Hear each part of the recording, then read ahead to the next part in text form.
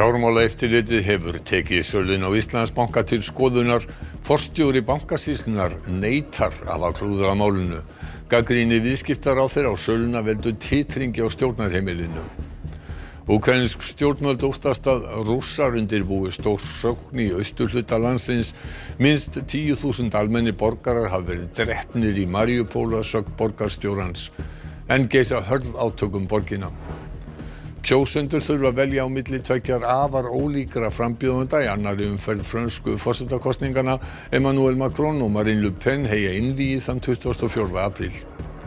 Viðamikil varnaræfing Norðurvíkingur 2022 fór fram í Hvalfirði í dag. Háttsettir menn í bandaríska hernum, forstjóri Landhelgisgæslunnar og starfandi utanríkisráðherra lýsa ánægju með árangurinn og ítreka mikilvægi slíkra æfinga. 10. og síðasta bindi byggðasögu Skagafjarðar komið út. 2 starfsmenn hafa verið í fullu starfi við skrásetninguna í 26 ár. Kostnaðurinn hleypur á 100 milljónum.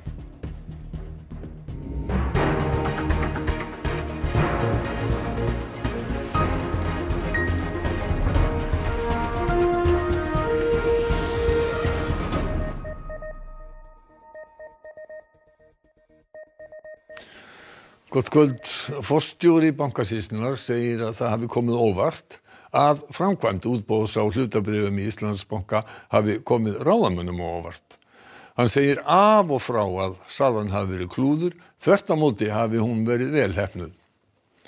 Fjármálaeftirlit Seðlabankans hefur ákveðna þætti sölunnar til skoðunar.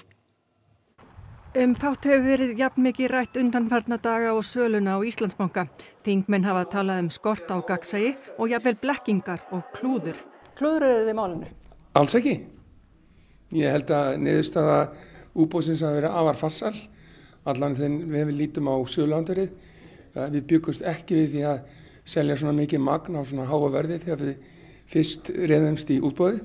Margir ráku upp stór augu eftir að listi yfir kaupendur var birtur í síðustu viku. Á listanum voru meðal annars aðilar sem léku stórt hlutverk í hruninu og faðir fjármálaráðherra. Mest kom fólki þó á óvart að stór hluti kaupenda voru litlir fjárfestar.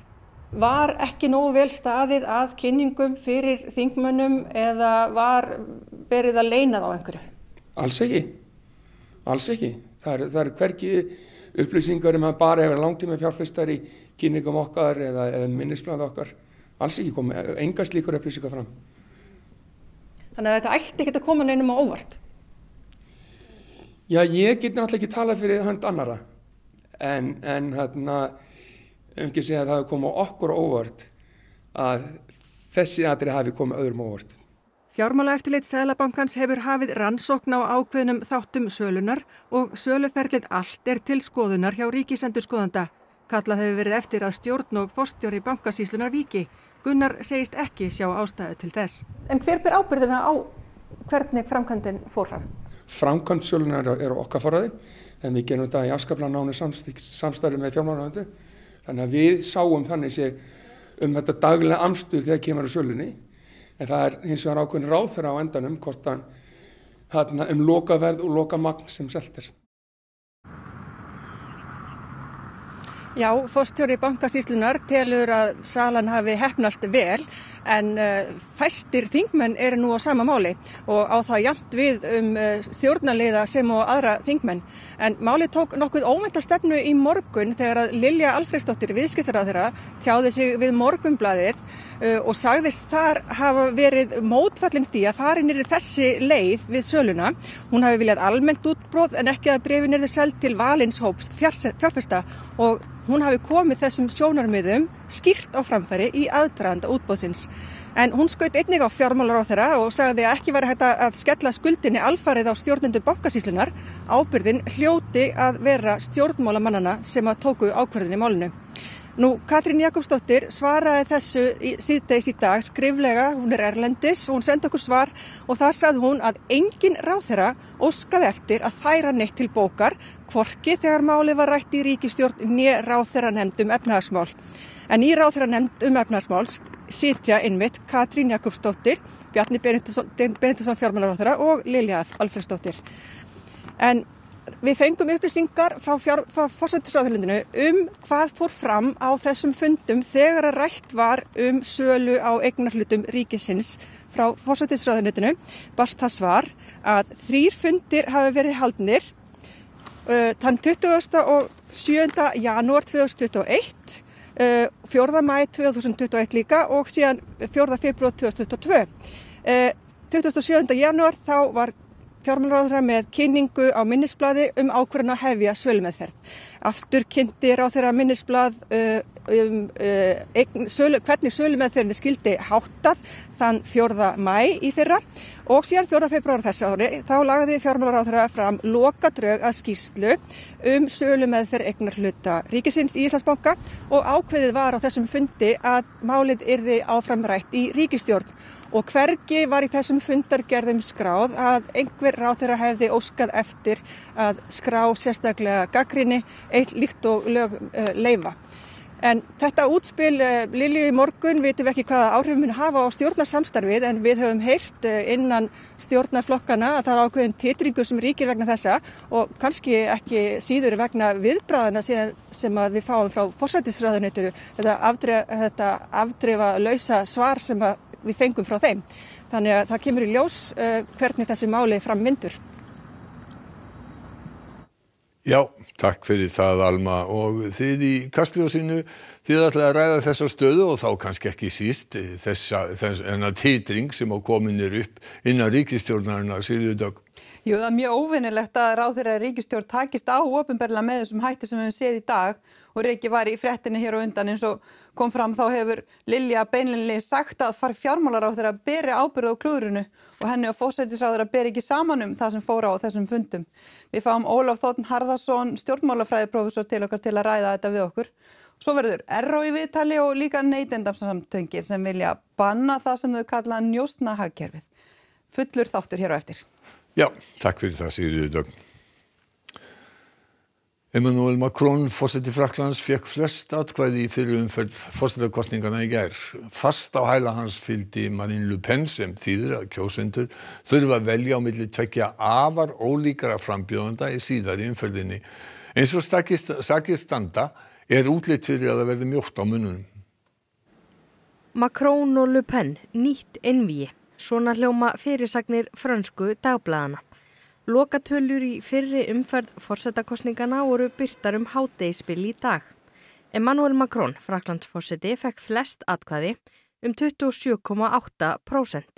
Næst flest atkvæði fekk Marine Le Pen rúm 23% og í þriðja sæti var Jean-Luc Mélenchon með tæp 22% atkvæða. Þetta þýðir að upp komin sama staða og í síðustu kosningum. Macron og Le Pen heyja einvígi í annarri umferð. Le 24 avril, nous pouvons faire le choix de la France et de l'Europe ensemble. Ensemble, nous allons construire avec enthousiasme et conviction cette victoire pour mettre en œuvre la grande alternance dont la France a besoin et conduire avec bonheur notre grand pays dans le 3e millénaire. Ein af stóru spurningunum hvað gerir stuðningsfólk Mélenchon í næstu umferð. Jamais nous ne perdrons notre confiance dans la démocratie. Donc, vous ne devez pas donner une voix à Madame Le Pen. En það þó ekki þar með sagt að öll 22% fylgi þessum fyrirmælum. Talið að þriðjungur þeirra muni kjósa Macron, þriðjungur kjósi Le Pen og þriðjungur eigi eftir að skila auðu eða sitja heima. Franskir kjósendur hafa svo annan valkost, svo kallað vote blank. Það þýðir í raun að skila auðu en hefur meiri þýðingu. Með þessu fólk að lýsa yfir óánægju með alla frambjóðendur. Og þessi atkvæði eru svo talin með atkvæðum sem eru greidd einstaka frambjóðendum og þetta þýðir að Macron eða Le Pen gætu farið með sigur af hólmi án þess að fá hreinan meirihluta atkvæða. Það því ljóst að næsta umferð verður spennandi og útlit fyrir að mjótt verði á munum. Þetta vita frambjóðendur og önnur umferð kosningabartunar þegar hafin. Torfi Tulinius, prófessor, þú hefur sagt að þú tellir að Macron verði endurkjörinn en það virðist samkvæmt þessu að Marine Le Pen eigi raunhæfa möguleika. Það eru ýmsar hættur fyrir Macron, hann óvinsæll hjá mjög mörgum. Það mjög erfitt fyrir hann að sannfæra kjósendur Mélenchon að þeir eiga að kjósa hann af því þeir hafa verið svo gagnrýnir á stefnu hans og hann að reyna að höfða til þeirra og sagði í morgun eða í gærkvöldi að saman munum við finna nýjar lausnir sem sameina okkur. Hann ekki búinn að segja hverjar þær lausnir eru og það svona hætta á því að þeir annarkvort skili auðu eða mæti ekki á kjörstað. En Mélenchon núna í svona miklu samráði við 300.000 af kjósendum sínum hvaða skilaboð hann eigi að koma til þeirra. Og það gæti ráðið úrslitum? Það líklegt að það verði akkurat það sem ráði úrslitum. En nú Macron og Marine Le Pen mjög ólíkir frambjóðendur, forsetinn alþjóðasinni, hún þjóðernissinni. Þessi afstæð til marks svona það sem við getum kallað polariseringu í frönskum samfélagi? Stjórnmálaskýrendur hafa frekar sagt að við sem að færast, eða Frakkland sé að færast úr tveggja blokkakerfi, vinstri, hægri, þar sem að svona leiðtogar svona nær miðjunni, hægra megin og vinstra megin, fylltu sitt fólk með sér. Nú í raun og veru komið þrískipting. Macron með miðjuna og svo fólk til vinstri og til hægri við hann og þar leiðandi að það ekki hægt að segja þessi pólun en nú spurning hvort að Macron nái að pólarísera, nái að fá þá sem að trúa því ekki að Le Pen muni trúa því að lýðræðinu stafi hættu af Le Pen að fylgja það lið með sér af því að ef hún nær kjöri þá mun mjög margt breytast. En hvað heldur að geti ráðið úrslitum? Þessi kosningabarátta sem framundan það loksins að færast fjör í leikinn í kosningabaráttunni í Frakklandi. Þetta verða mjög spennandi 2 vikur framundan. Tóri Tulnius, kæra þakki fyrir komuna í beinni útsendingu til okkar og við ætlum að fara til Rússlands. Það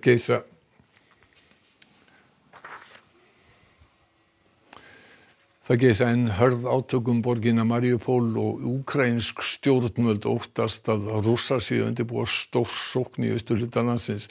Kanslari Austurríkis fór til Rússlands til fundar við Vladimir Putin í dag, fyrstur evrópskra leiðtoga frá því að stríðið braust út. Beinskeyttur, opinskár og óvæginn. Þannig var fundur forseta Rússlands og kanslara Austurríkis að sögn þess síðarnefnda. Ich habe generell keinen optimistischen Eindruck, den ich Ihnen mitbringen kann von diesem Gespräch mit Präsident Putin. Die Offensive wird offensichtlich massiv vorbereitet. Undir þetta tekur forseti Úkraínu. Stjórnvöld þar í landi óttast yfirvofandi stórsókn í austurhluta landsins. Російські війська перейдуть до ще більш масштабних дій на сході нашої держави. Búist við því að Rússar nái yfirráðum í Mariupol á allra næstu dögum.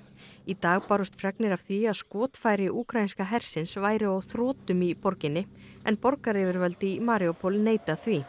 En geisa harðir bardagar borgina og borgarstjórinn segir að minnst 10.000 almennir borgarar hafi verið drepnir. Samkvæmt flóttamannastofnun Sameinuðu þjóðanna hafa ríflega 4,5 milljón flúið frá Úkraínu frá því Rússar réðust inn í landið. Fleiri en 7 milljónir til viðbótar á flótta innan Úkraínu. Framkvæmdastjóri danska Rauðakrossins sem í Úkraínu segir að enn streymi fólk frá austurhluta landsins. Men det vi oplever at det i høj grad de svageste, de ældre, de handicappede, som nu flygter fra områder, som de blevet bedt om at forlade. Hann segir fólk ekki lengur bíða í röðum við landamærin eftir því að komast úr landi, heldur séu flest þeirra sem hafa hrakist á flótta nýverið á vergangi í eigin landi. Så vores hjælpearbejde ikke blevet nemmere, og det mere hjælp, der brug for til de mennesker end de lidt yngre, som vi tidligere hjalp, og som var de første internt fordrevne. Meira flóttamenn. Koma barna á flótta hingað til hans getur orðið enn eitt áfallið í röð fleiri slíkra sé ekki hlúð vel að þeim.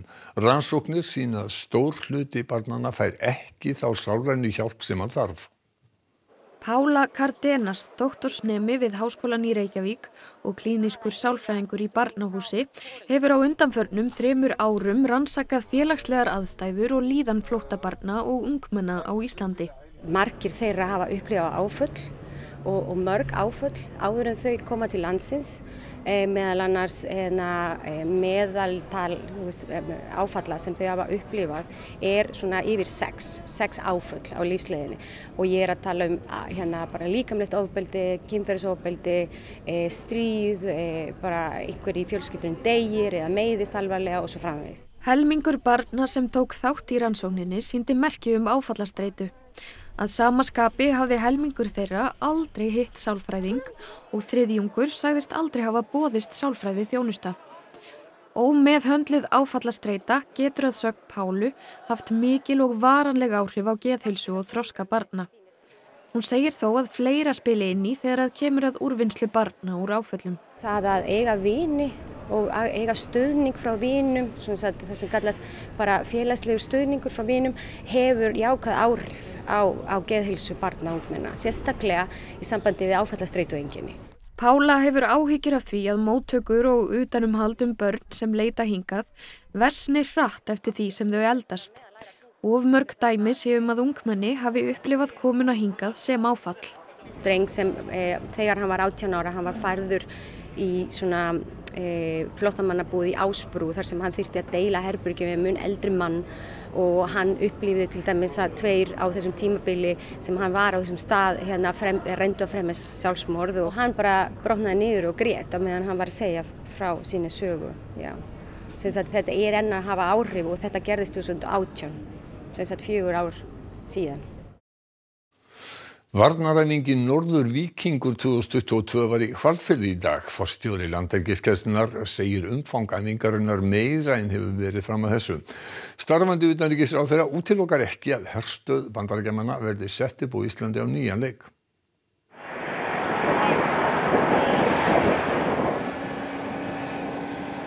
Það fer ekki á milli mála að umfangið við varnaræfingu sem þessa alveg gífurlegt. Hér gífurlega mikill búnaður og mannafli. Hátt í 1000 manns taka þátt í þessari æfingu sem framfer til 14. apríl. If you look at the partnership between the Icelandic Coast Guard and all the elements of Iceland that are helping us work together with the Navy, our Marine Corps, and other partners from NATO, all working together in the cold, in the north, in an era when these are skills that we need to work on now. Black flotafóringi kveðst eiga þá einlægu óskað aldrei komið til þess að hernaðarumfang sem þetta á Íslandi verði annað en í formi æfinga sem þessara. Hermenn, þyrlur, svifnökkvar, bryndrekar og herskip taka meðal annars þátt í Norður-Víkingi. We just see such an opportunity to get together and rehearse so many of the things that we would do as a defensive alliance, NATO, and through our bilateral partnership with the US and Iceland. And my sincere hope is that because we show how we can operate, that those that might do us harm would choose not to do so. Við fáum að æfa með kollegum, eins og má segja, sem eru nú reyndar með meiri reynslu og meiri græður heldur en við. En jafnframt fáum við staðfesting á því að við erum að gera rétt. Við kunnum okkar fag sem að eiga við vond veður og stórar öldur og þoku. Og við kunnum líka klæða okkur. Það mikið mál sem að Bandaríkjamenn sem hér eru að taka til skoðunar. Hvernig þeir eiga að vera búnir upp í norðurlínu. Starfandi utanríkisráðherra segir mikilvægt að æfa viðbúnað sem tryggi öryggi Íslands og annarra bandalagsþjóða Atlantshafsbandalagsins við sér íslenskar aðstæður. Aðkoma Þórs og Landhelgisgæslunnar skipti miklu.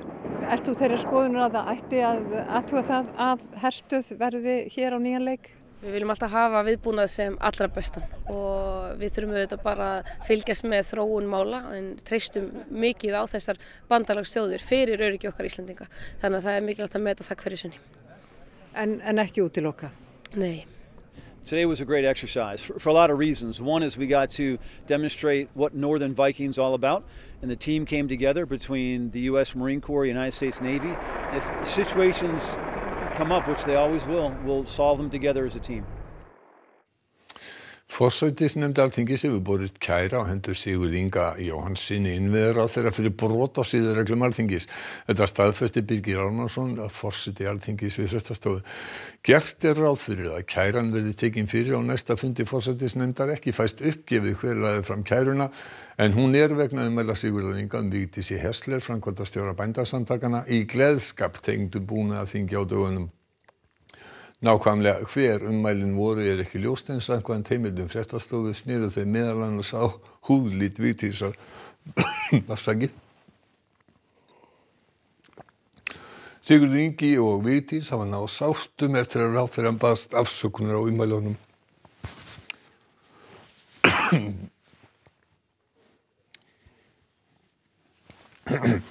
Og Þuríður biðst afsökunar á að eitthvað hefur komið fyrir röddina. En við ætlum norður. Síðasta bindi byggðasögu Skagafjarðar komið út, rúmlega 4.600 blaðsíðum, nokkur 100 milljónum og 26 árum eftir að skrásetning hófst. Ritstjórinn segir forréttindi að fá að starfa við það sem að maður hefur gaman af. Það var árið 1995 sem héraðsnefnd Skagafjarðar fékk þá hugmynd að skrásetja sögu allra jarða í firðinum. Hjalti Pálsson, þá héraðsskjalavörður, var fenginn í verkefnið sem áætlað var að tæki hann og aðstoðarmann hans 10 ár í fullu starfi. En síðan hefur þetta tvöfaldast alveg í umfangi og lengd. Þetta tók orðið 26 ár frá því að við byrjuðum og frá því að það var endað. Já, þetta var ekkert smá verkefni. Skrásetja hverja einustu bújörð í Skagafirði og ábúendur hennar, allt aftur til 1781 og til dagsins í dag, en þær eru tæplega 700. Bækurnar urðu 10 og blaðsíðurnar rúmlega 4.600. Nú getur einhverju spurt sig bara, hvernig nefndir þessu? Já, allir þurfa nú að vera að gera eitthvað. Og það ekki allir kannski svo lánsamir að vera í vinnu sem hafa gaman af. Heldur þú getið loftað þessu? Já. Þetta svona 23 kíló. Eins og 10 ára krakki eða eitthvað? Já. Þetta innan við hestburður. Auk staðrenda eru gamansögur tengdar hverri jörð. Við stóðumst ekki mátið og fengum eina slíka úr Hegranesinu. Einu sinni var Sölvi á ferð Hegranesið og átti leið garð í Hróarsdal. En þar hafði hann enga viðdvöl heldur fór að næsta bæ. Hann var spurður hvort hann hefði ekki komið við í Hróarsdal. Ó nei, sagði Sölvi, en ég hrækti inn í helvítiskotið. Og það var að vita hvernig viðrar á Skagfirðinga og aðra landsmenn. Svipað veður á morgun, austlæg átt og víða bjart vestan til en skýjað með köflum og stöku élustanlands, hiti allt að 8 stigum yfir daginn, mildast suðvestanlands. Hrafn Guðmundsson veðurfræðingur fer nánar yfir veðurhorfurnar að loknum íþróttafréttum sem Þorkell Gunnar Sigurbjörnsson sér í kvöld. Kvennalandslið Íslands í fótbolta ætlar að leggja allt í sölurnar á móti Tékklandi á morgun. Sigur yrði afar mikilvægur í baráttunum sæti á HM. Karlalandsliði handbolta mætt til Austurríkis þar sem það mætir heimamönnum í umspili fyrir HM á miðvikudag. Úrslitin riðust á Masters-mótinu, fyrsta risamóti ársins í golfi í gærkvöld. Þetta og margt fleira í íþróttum hér eftir fréttir. Og í lokin helstu fréttir kvöldsins. Fjármálaeftirlitið hefur tekið söluna á Íslandsbanka til skoðunar. Forstjóri bankasýslunnar neitar að hafa klúður á málinu. Gagnrýni viðskiptaráðherra á söluna veldur titringi á stjórnarheimilinu. Úkraínsk stjórnvöld óttast að Rússar undirbúi stórsókn í austurhluta landsins. Minnst 10.000 almennir borgarar hafa verið drepnir í Mariupol að sögn borgarstjórans, en geisa hörð átök borgina. Kjósendur þurfa að velja á milli tveggja afar ólíkra frambjóðenda í annarri umferð frönsku forsetakosninganna. Emmanuel Macron og Marine Le Pen heyja einvígi þann 24. apríl. Viðamikil varnaræfing Norðurvíkingur 2022 fór fram í Hvalfirði í dag. Háttsettumenn í bandaríska hernum, forstjóri landhelgisgæslunnar og starfandi utanríkisráðherra lýsa ánægju með árangurinn og ítreka mikilvægi slíkra æfinga. Næstu fréttir í útvarpi og sjónvarpi klukkan 10 í kvöld. Við minnum á vefinn okkar sem vakandi allan sólarhringinn. Þessum fréttatími er lokið og verið sæl.